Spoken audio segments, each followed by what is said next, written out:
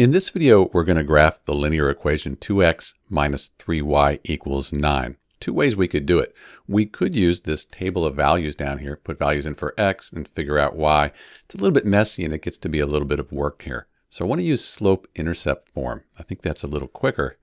And to do that, we need to reorganize this so it's in the form of y equals mx plus b. So let's subtract 2x from both sides. So now we have negative 3y equals 9 minus 2x. I'm going to divide both sides by negative 3. So now we end up with y equals 9 over negative 3 is just negative 3.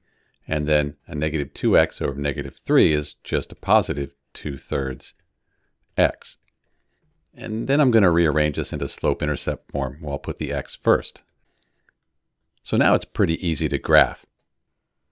B is my y-intercept. That's the negative 3. I go to the y-axis, find negative 3. That's where the line is going to intercept the y-axis. Now we have 2. That's our rise. 3 is the run. This is the slope. So we'll go here. We'll rise 1, 2, and we'll go 1, 2, 3 over here. We got our point. From there, we could rise 1, 2, go over 1, 2, 3, and we'd have our third point.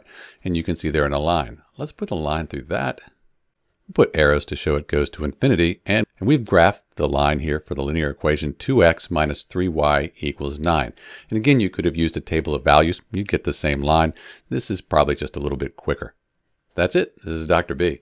Thanks for watching.